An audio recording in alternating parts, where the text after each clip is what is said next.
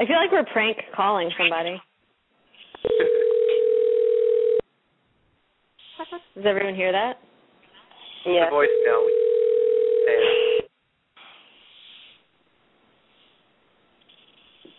Oh. Hello. Hello. I think we may have a wrong number. No problem. Sorry. that was weird. I don't know what number that was. You were prank calling somebody. How did that happen? Oh my God, you guys, I'm so sorry. I'm like dying laughing over here. Okay, I'm gonna try it again. Sorry, I'm like cracking up. I feel like we should have said, like, is your refrigerator running?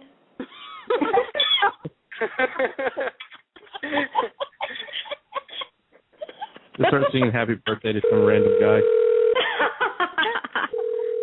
Now I'm afraid. I'm really afraid. I hope it was that you put the wrong number. I did. Okay, good. I should know my own dad's number. What? Adam? Hello, Dad?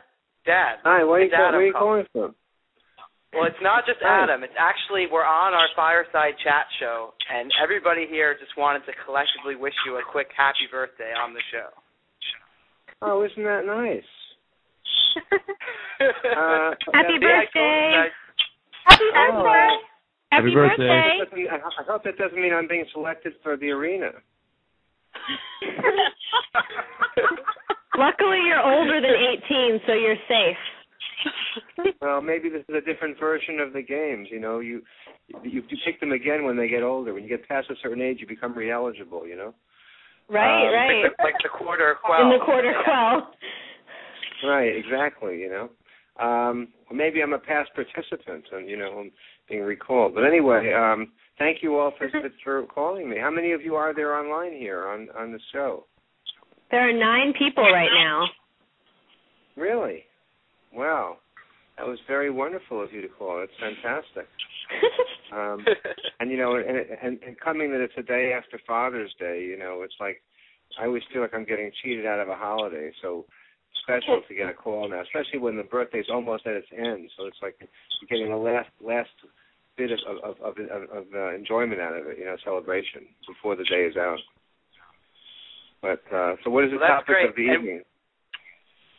We had a lot of topics, but someone actually wanted to ask you kind of a tough question because we were just doing a segment called Crackpot Theories.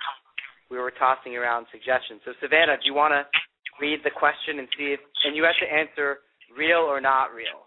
If you think it's real, then you say real. If you think it's not, you say, and you can elaborate a little bit if you want to. So, Savanna, if you want to ask the question. Did Gale and Madge hook up at some point during the Hunger Games? Remember that Madge was the mayor's daughter who had kind of a maybe I would say unreal. I do not believe that would be the case at all. I would say no. They would not hook up at all. Gale and Madge. Madge was. Why do you? What's your reason? Because I think Gale was obsessed. I don't think he would have any reason to be interested in with Katniss. I don't think he was interested. I think he was preoccupied with his outside activities and not very. I don't think she was ever that desirable to him. What would make you think there's a relationship there?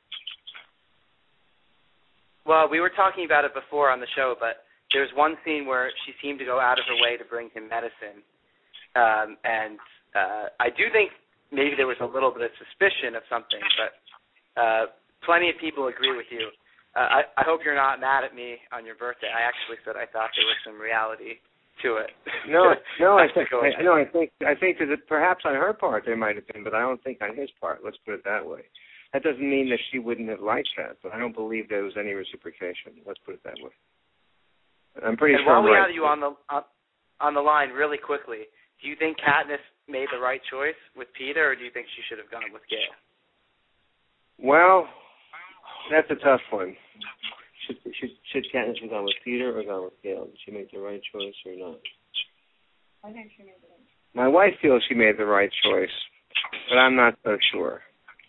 I was never a big I was never a big Peter fan. I mean, Peter was very kind to her and devoted, but Gail was the passion was more with Gail than with Peter. So I don't know. I was kind of rooting for the Gail side personally. Peter was with too much doting.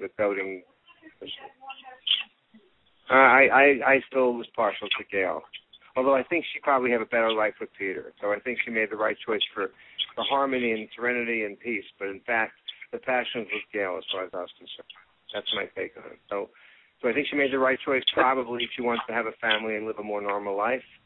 But I think running off with Gail was the romantic thing to do. So much, Dad, for answering that, and happy birthday to you. Does that jive with what you people have to say on the subject, or not? Well, there are only about 50 seconds remaining in the show, so I think we'll have to put that to rest. We'll put that to rest. So thank you, and just so you know, Dad, I don't agree with you. I'm Team PETA, but we'll talk about this later.